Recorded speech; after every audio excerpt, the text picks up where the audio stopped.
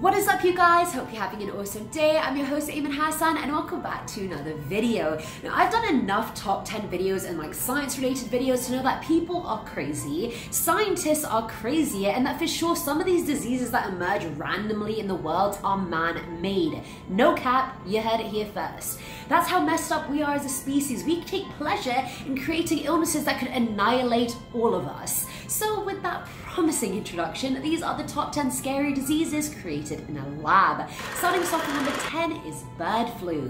Back in 1977, H5N1 killed 24 people in Hong Kong, and since then has only killed about 400 people. And the only reason the death toll is that low is because it's not easily transmissible from human to human.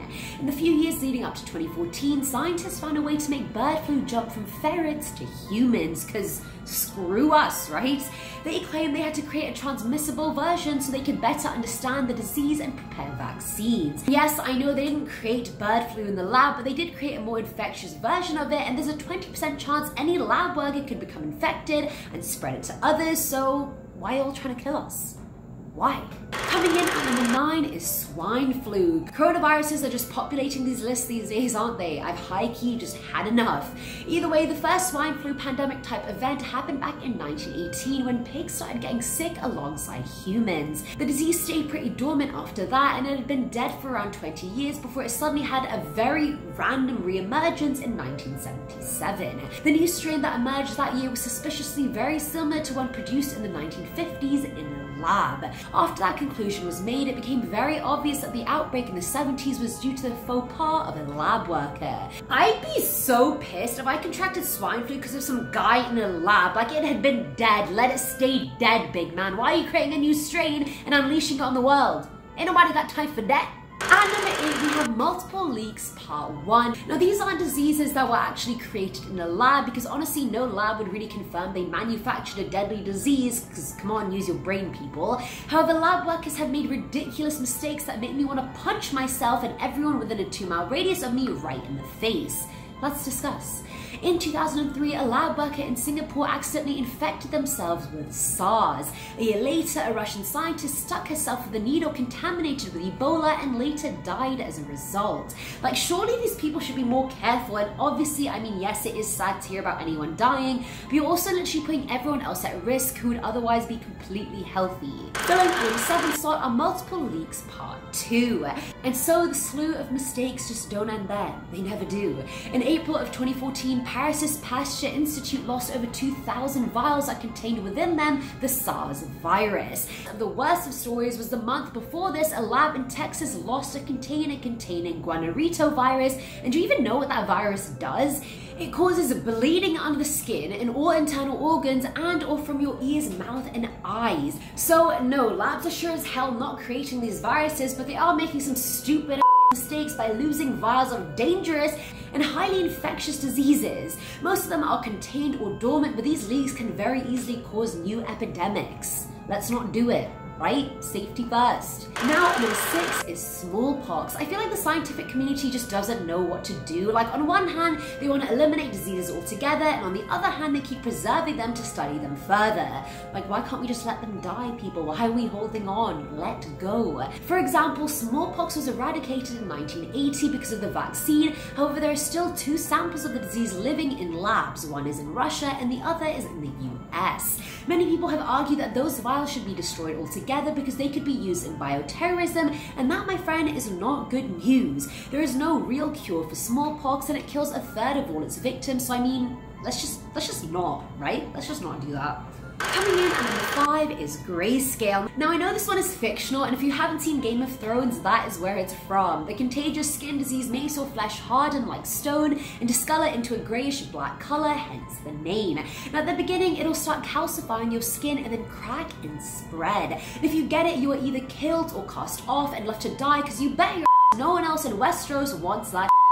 Now, this hasn't been created in a lab, but the disease was inspired by leprosy and smallpox, and I mean, we have both in vials somewhere in the world. A dastardly evil scientist could easily just decide, screw everyone, I hate you all, I want them dead, let's make grayscale a reality. And so be it. At number 4 is Ebola. The disease was first identified in 1976, and between then and 2013, there were 2,387 cases, with over half of them resulting in death. However, in 2014, the biggest Ebola outbreak occurred with more than 9,000 cases and a fatality rate of 53%, which is bloody high. During this time, the US as well as Europe were very confident about the fact the disease would not spread to their regions, despite a case being confirmed in Dallas. Conspiracy theorists believe that the reason they were so confident is because America and Europe had the cure for Ebola, and whatever was happening in Africa was a lab experiment. Others believe a Western country somehow released the disease in Africa in order to cull their population. So it was a West versus East sort of debate, isn't it?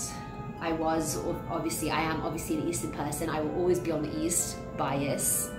Brilliant. Number 3 stars MEV1. So because I very recently watched Contagion, I thought I would include this one too, because boy, oh boy, did it hit way too close to home. In the movie, Gwyneth Paltrow travels to China for a business meeting and comes back sick and dies very quickly after that. She then passes it on to her son, who dies within days as well. Doctors in the movie quickly discover the disease comes from a mix of pig and bat-borne diseases. Now, the disease MEV1 is highly contagious since it's spread by fomites, meaning any surface you can touch. Now, the disease has a 25 to 30% mortality rate, and people in quarantine were still dying left, right, and center. It was a lot deadlier than COVID and killed 2.5 million people in the US, as well as 26 million worldwide. So say COVID was created in a lab. Who's to say that that wasn't a test before a disease like this is made and unleashed? We are overly populated.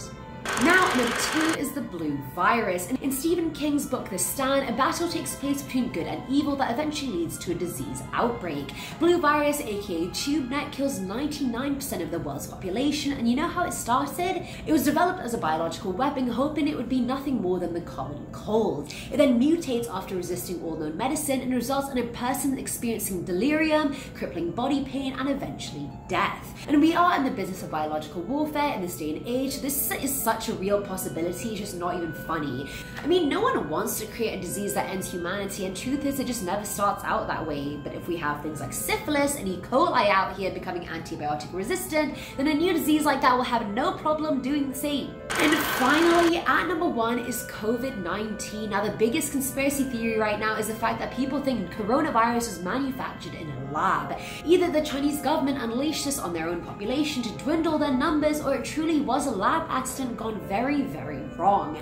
I personally don't think any government, no matter how many human rights violations they're involved in, are evil enough to want to kill a large part of their own population. On the completely other side of the coin, some skeptics believe that the US manufactured the virus and planted it in China, orchestrated this whole pandemic in order to villainize the country. Trump has outwardly denounced China in multiple ways, and China, being the one that supposedly started this whole pandemic, looks really bad on them, which would make him happy. And that is it for today's video, guys. I know diseases are probably not what you want to be hearing about right now. I'm sorry. It is what it is. Sue me. I hope you guys are staying safe. I hope you guys are just hanging in there in quarantine. Hopefully this will all be done soon. As always, I'm your host, Hassan, and I'll catch you in the next one. Bye.